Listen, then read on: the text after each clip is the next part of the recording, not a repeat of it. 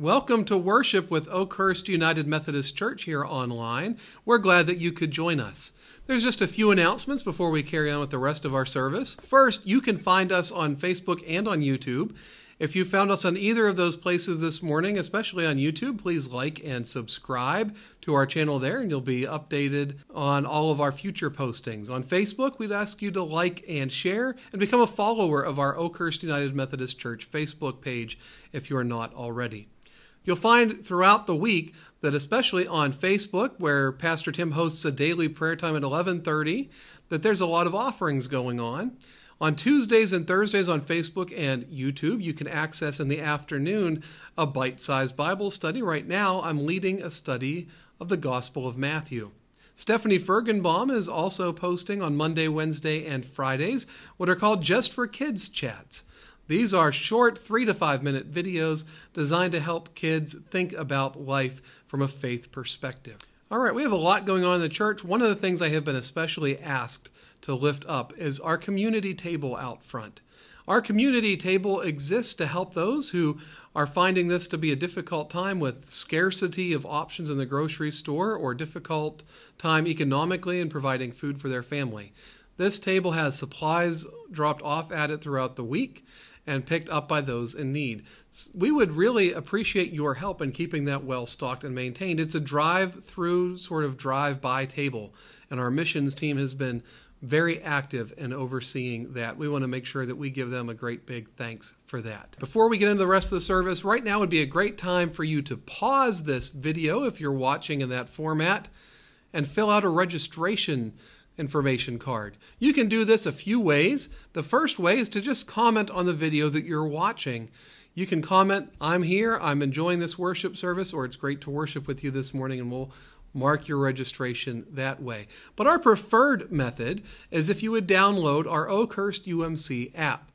Once you download that app from the App Store or the Google Play Store, you'll find when you open it up, the second banner on the home page of the app is an attendance and prayer request card. You can fill this out and mark your attendance. Let us know what worship service you're joining us at, but we can also receive prayer requests this way, which we pass along to our prayer team throughout the course of the week. So please make sure you download that app. Please make sure you fill out that attendance and prayer request card so that we can be here in ministry for you. You're going to hear from Dave Kirkwood, one of our certified lay ministers, next, and he's bringing our call to worship. Please join me in our call to worship. We pray in God's name, who is our provider, our Redeemer, and our Sustainer. We attend this church today via the internet, rejoicing in our recognition of Mother's Day. We have come to you celebrating the role of our mothers have played in our lives, and we thank God for the present love and memories of our mothers and grandmothers. But we also acknowledge that we are needing you in different ways. Some of us need strength because we are facing big challenges. Some of us need hope because we are feeling like giving up. Some of us need love because we are feeling alone. Some of us need healing because we are sick and hurting. Some of us need work because unemployment has taken our jobs. Some of us are hungry because we can't afford food for ourselves or our families. Some of us need our apartments, even our houses, because we have lost them, unable to pay our rent and our mortgages. Some of us need encouragement because we have not communed with Jesus in prayer or in study of the Word. We are in need of your company. We bring these needs to the throne of grace, and we trust and believe that you will provide for us through the words of music or in a quiet moment of reflection and prayer and through the pastor's sermon. Jesus, stand among us in your risen power, and let this time of worship be a hallowed hour. You are here. You are always with us. Amen. You've been one single road, miles. You've been the single water, single eye. You've been trying to feel the single rolling high. There's a better life. There's a better life.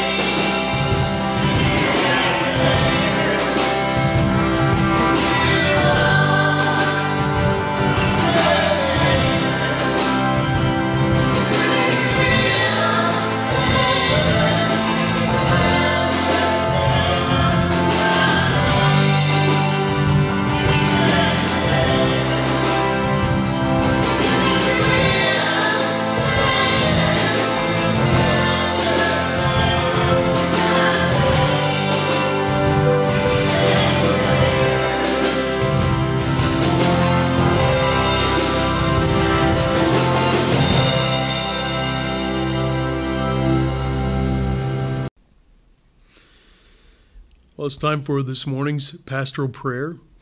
This morning, I'm going to pray about something that may be a little bit unusual or unconventional, but it's something I've been dealing with over the last couple of weeks. Many of you may think that, Satan doesn't exist, but my experience is that just as there is a Holy Spirit, there is an unholy spirit. And people experience the reality of angels. I know one or two folks personally who have seen an angel. And I think that there are probably also spirits that are similar to angels, unholy and evil. I know that's kind of an odd thing perhaps for many people, but it's been my experience. And so I want to pray against that today, and also because we don't know the exact cause of the coronavirus, but we certainly do know that the outcome of it and the result of it is certainly evil in terms of the death and the destruction that it's causing. So I'm going to pray against evil this morning. I want to invite you to bow your heads now and pray along silently with me as I pray this morning's pastoral prayer. Let us pray. Lord God, in the beginning, before anything existed, you spoke and brought creation into being. You made the earth good, and you made human beings innocent. But in time, sin crept in. Evil took form in spirit and then multiplied. And now the evil spirit and his like roam the earth, looking for those that they may afflict, those that they may corrupt, those that they may devour or destroy, looking to promote hate in whatever way they can. Lord, in every way, evil is the opposite of good, and you're opposite God, because you are good and the source of all goodness. So we remember that evil is the opposite of you.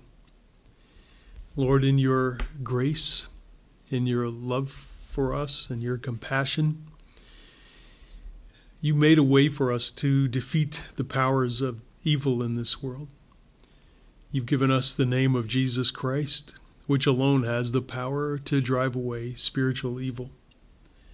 You've given us your Holy Spirit to be our shield and protection from the fiery darts that the evil one flings against us.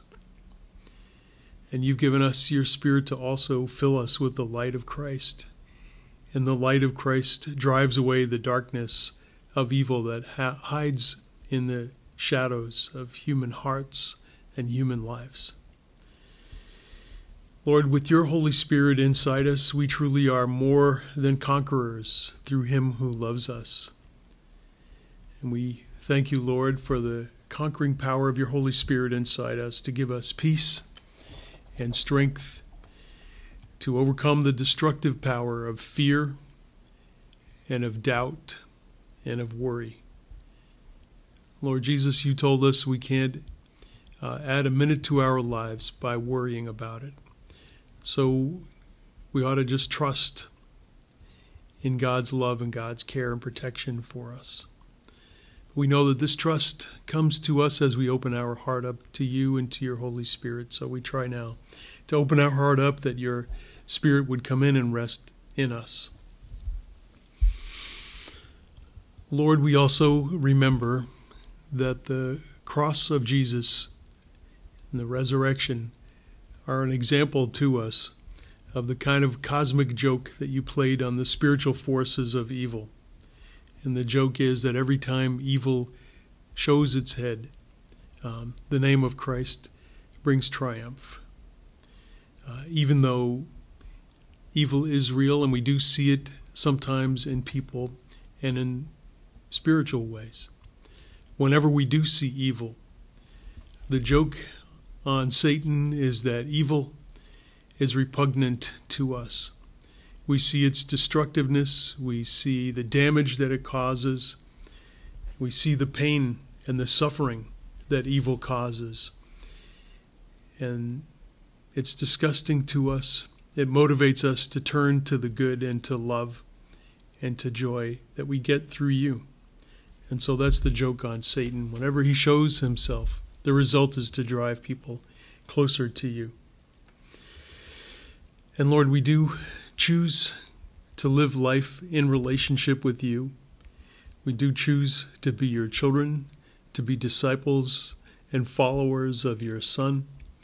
And we do choose, Lord, to be faithful in trying to obey your commandments, in trying to serve you, and being the people that you want us to be.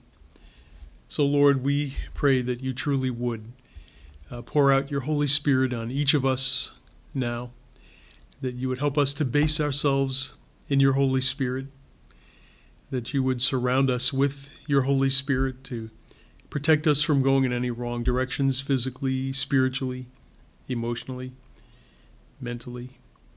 We pray that you would fill us with your Holy Spirit, give us your light, your peace, your joy, through the power of the Holy Spirit inside us. And Lord, cover us with your Holy Spirit to protect us from anyone or anything that would do us harm. So, Lord, all these things we pray and we thank you for in Jesus' name. And we pray to you together now, as Jesus taught us, saying, Our Father, who art in heaven, hallowed be thy name. Thy kingdom come, thy will be done on earth as it is in heaven. Give us this day our daily bread, and forgive us our trespasses, as we forgive those who trespass against us. And lead us not into temptation, but deliver us from evil. For thine is the kingdom, and the power, and the glory forever. Amen.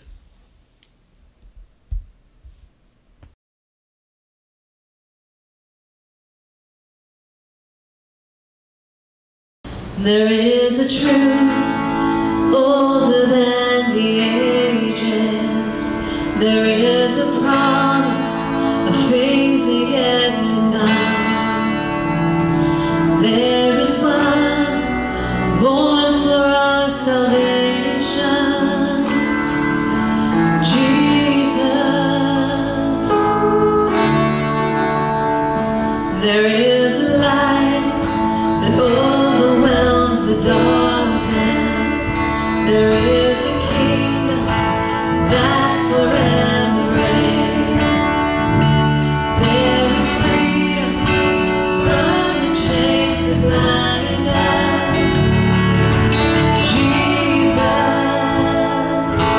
Jesus, who walks on the waters, who speaks to the sea, who stands in the fire beside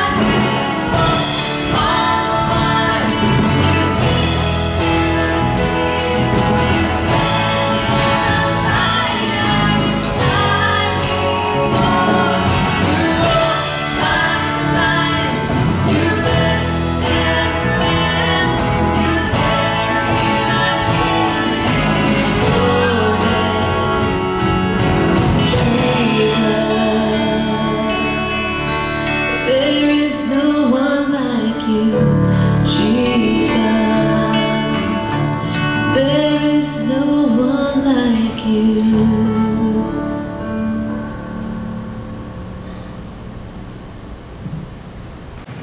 Let's hear today's scripture from Philippians chapter 1, verses 27 through 30. Only live your life in a manner worthy of the gospel of Christ, so that whether I come and see you or am absent and hear about you, I will know that you are standing firm in one spirit, striving side by side with one mind for the faith of the gospel, and are in no way intimidated by your opponents. For them, this is evidence of their destruction, but of your salvation. And this is God's doing, for he has graciously granted you the privilege not only of believing in Christ, but of suffering for him as well. Since you are having the same struggle that you saw I had, and now hear that I still have. Let us pray together. Almighty God, as we struggle through this time in our lives, as we face a lot of nothing some days, Lord, we would ask that we would remain in your presence, that we would remain aware of your Spirit with us, that we would continue to feel blessed by having you with us. We ask this in your holy name, Lord Jesus. Amen.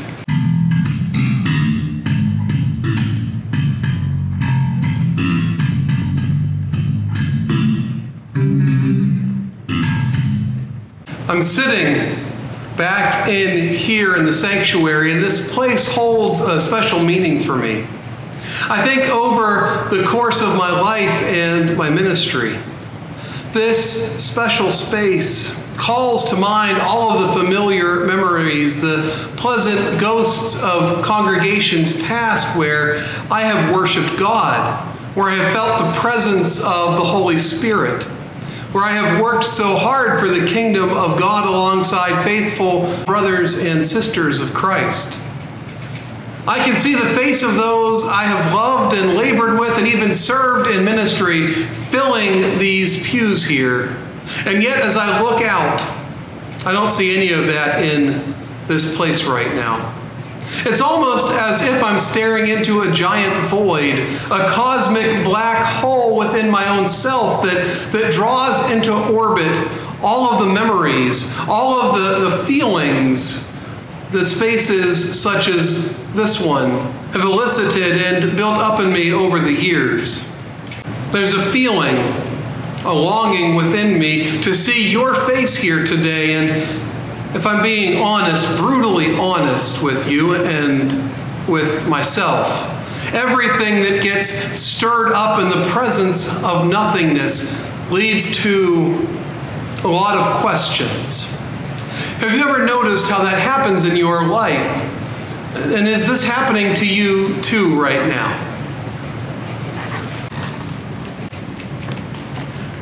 I remember vividly taking a course in my second year of college that was going to count as one of my history credits. It was a cross-disciplinary course. I don't remember much of the details of the papers that I wrote. I barely recall what the professor looked like or sounded like, but I do remember one specific lesson from the class. You see, this particular course was on the study of medieval southwestern European artwork just prior to the Renaissance. Very specific, something you would only find in an undergraduate college setting, I think. We looked at paintings and tried to understand what they conveyed historically, who would pay for them, and why did they last, and what made them important. And then we also looked at them form critically from the standpoint of art. As I said, I remember almost nothing about the class except that I took it. The one lesson I do remember from this class was that negative space allows for the asking of questions and the opening up of interpretations, whereas positive space simply provides the answers. I remember the lesson because when I got to seminary and started studying the theology of prayer and worship, I heard the same lesson again. Negative space, that is silence, provides room for the other to speak, for questions to be asked and for interpretation to be open to happening. Positive space, or talking, seeks to provide the answers, or at least the content of the conversation, and very little content or conversation actually happens in the midst of our own talking. This statement feels pretty ironic right about now in this message, but it is what it is. That brings me back to where I am right now. I'm sitting here in this great big empty space sharing this message with you. And when you're here in this sanctuary by an artist, that might be considered positive space, at least an image of this place. But in your absence, it might be considered artistically to be negative space. Now, it's not value judgments that I'm placing on this physical space, but it's your presence or your absence which completes or empties a picture. It feels a lot like this chair that's been sitting here next to me the whole time I've been preaching. Up until this point, have you found yourself wondering, why is there an empty chair next to Nathan? Did he forget to move it off of the stage? You know, it's been in every shot so far. That chair being empty reminds me of the chairs I've experienced in my life at Thanksgivings or family gatherings when a beloved family member has passed away in the previous year.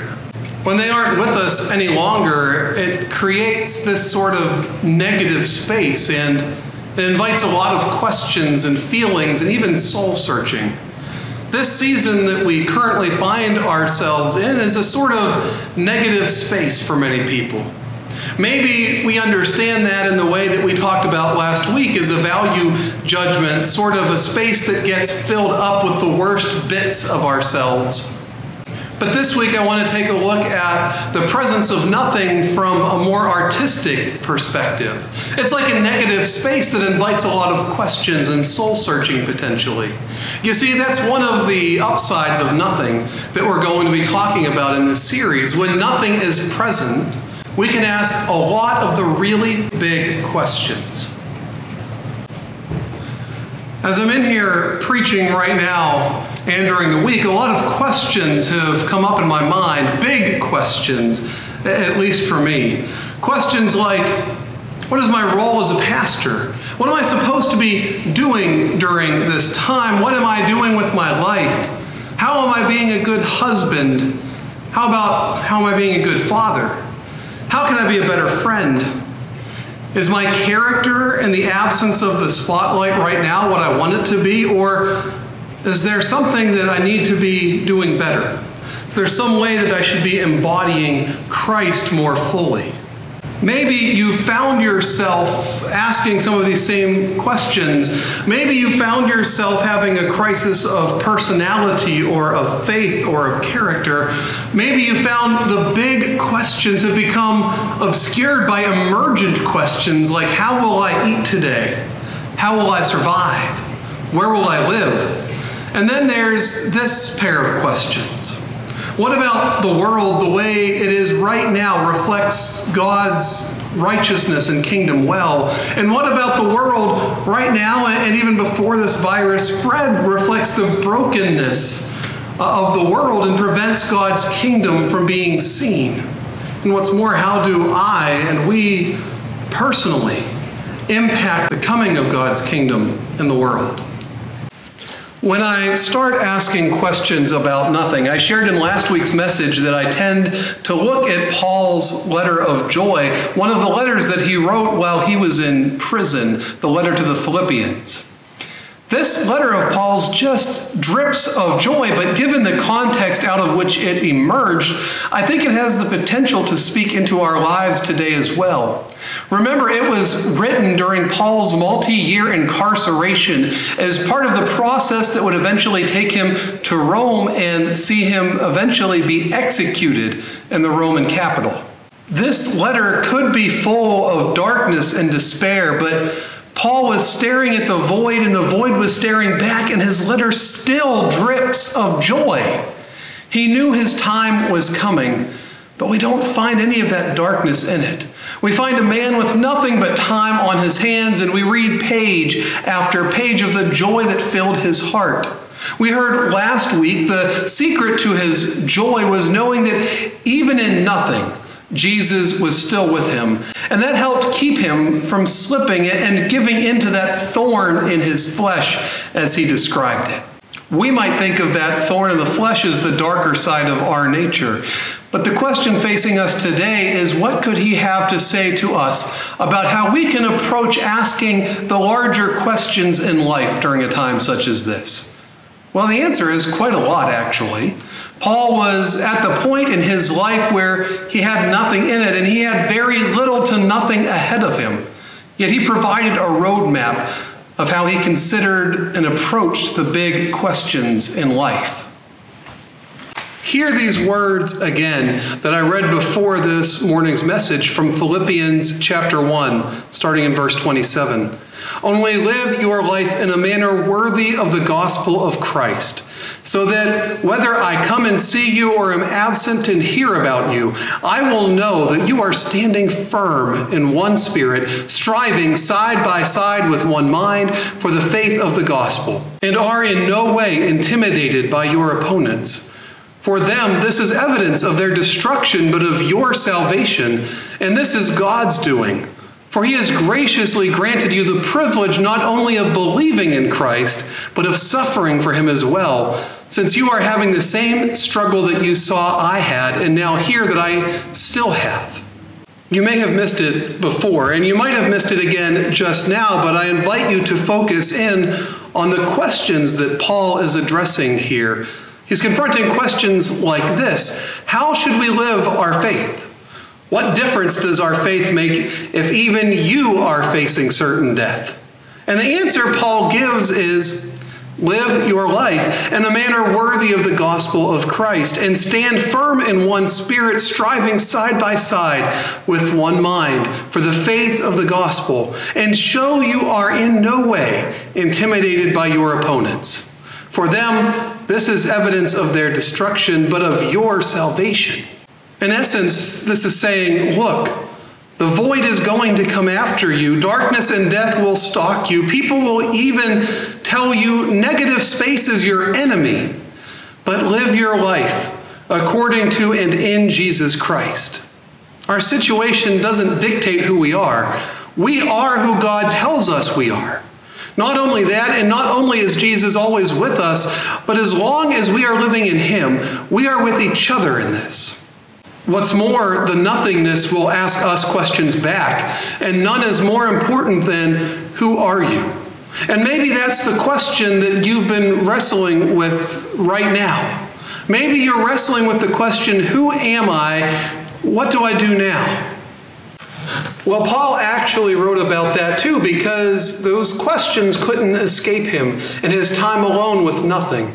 He wrote in chapter 2 of his letter to the Philippians, do nothing from selfish ambition or conceit, but in humility regard others as better than yourselves. Let each of you look not to your own interests, but to the interests of others. Let the same mind be in you that was in Christ Jesus.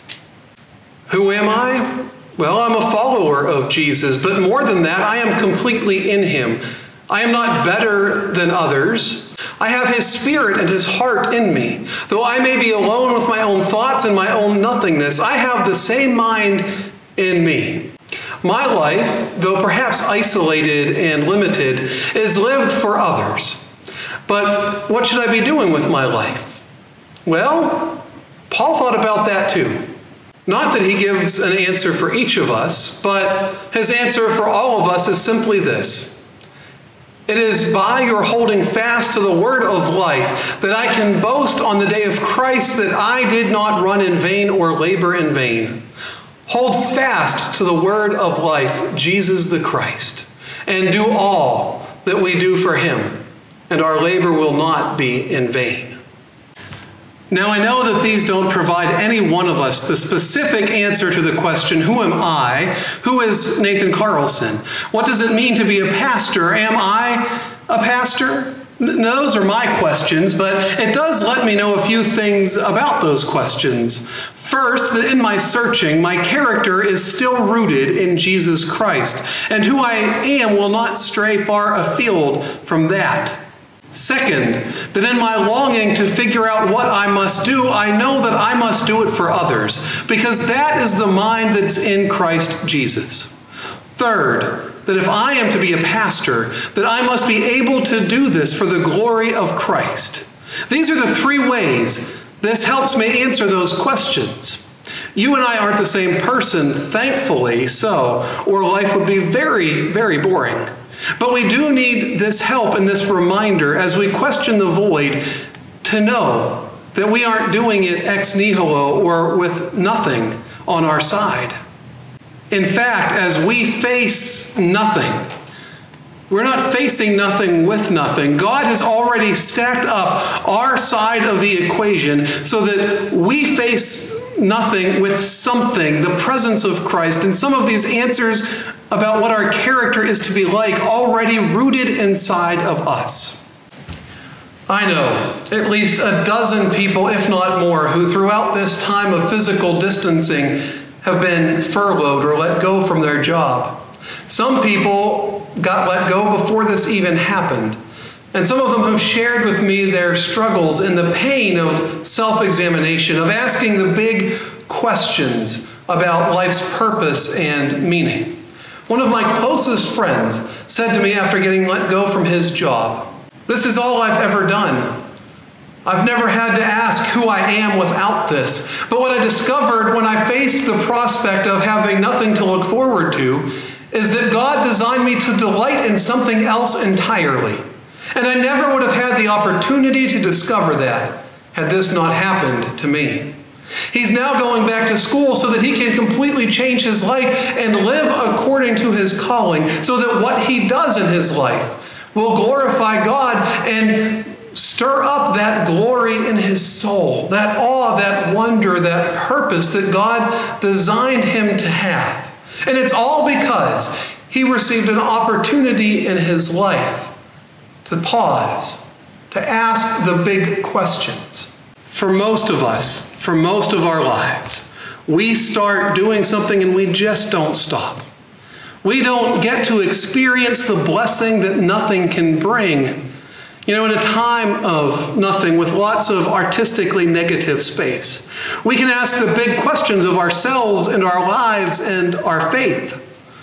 We can examine who we want to be and how we want our world to be. We can look for the deeper truths inside ourselves.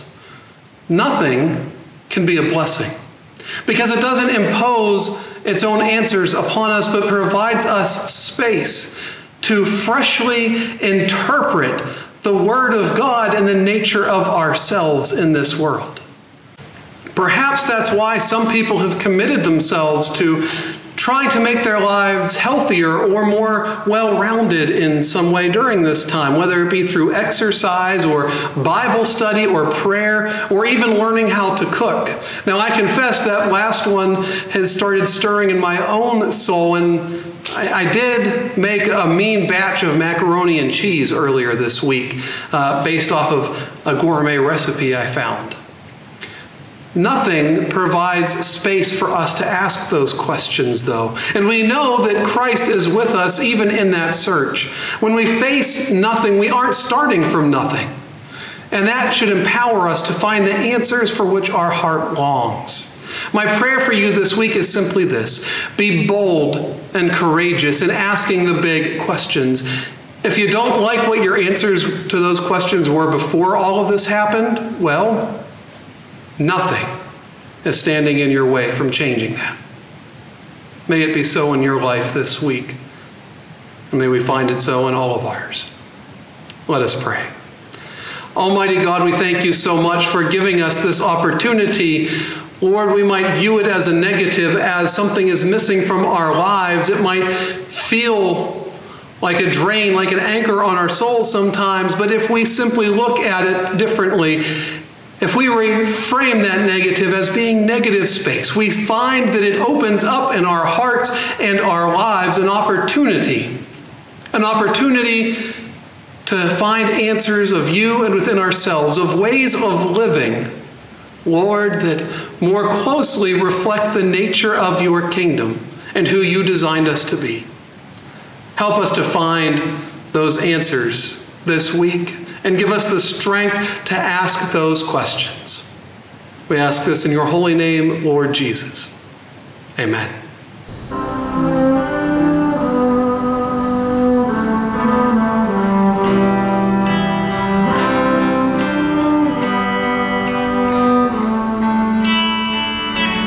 Bless the Lord, oh my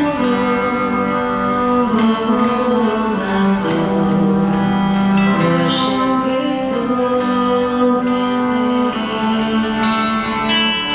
Sing like never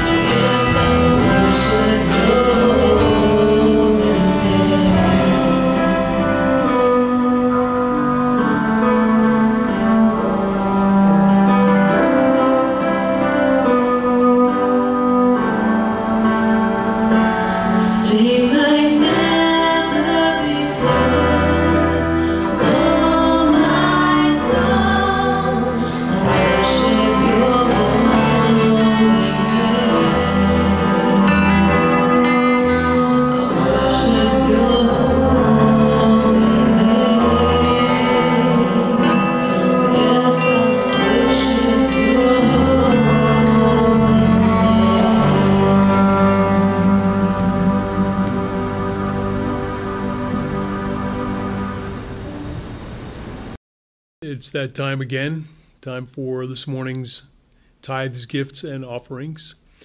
We have 3 different ways that we can give to the church during this coronavirus outbreak. We can use the church webpage, oakhurst.umc.com, with a link there. We can use our smartphone apps, the Oakhurst Church app. Anna and I have found that to be the best way to make our contributions to the church. And that's available through the App Store. If you don't have it already, I encourage you to do that. You can also register your attendance that way. And the third way, of course, is to send a church a check. I want to thank everybody for your faithfulness in giving to the church. If that is a reflection of how you're doing in your prayer time and your Bible reading, then I think we are making a good step in redeeming this time to make it somehow valuable. Even though we are separated and even though we are inconvenienced, I think we are at least being faithful to God in our disciplines and in our giving, and that's a wonderful thing. So I want to invite you, if you've already taken out your phone and made your gift to the church, or if you would like to get out a checkbook and maybe we'll say a prayer blessing over that. But in the meantime, let us now join together for a word of prayer as I consecrate the offerings. Let us pray. Lord God, in your infinite wisdom, in your knowledge of us, and your knowledge of what is good for us and what is right for us, you command us to give offerings each week, not as much because you need those offerings or want us to support the ministry of the church, which of course you do, but also because you know what is good for us, and you know that in the giving, our hearts are softened, our spirits are made more alive and more aware. So we thank you, Lord, for this opportunity to worship you through the giving of our tithes and gifts and offerings. We pray that you truly would use these gifts, tithes, and offerings that we give to soften our hearts and liven our spirits, but especially also to aid the mission and the ministry of Jesus Christ here at our church, Oakhurst, and through our church, in our community, in our state, and around the world. Thank you, Lord. We pray all these things in Jesus' name. Amen.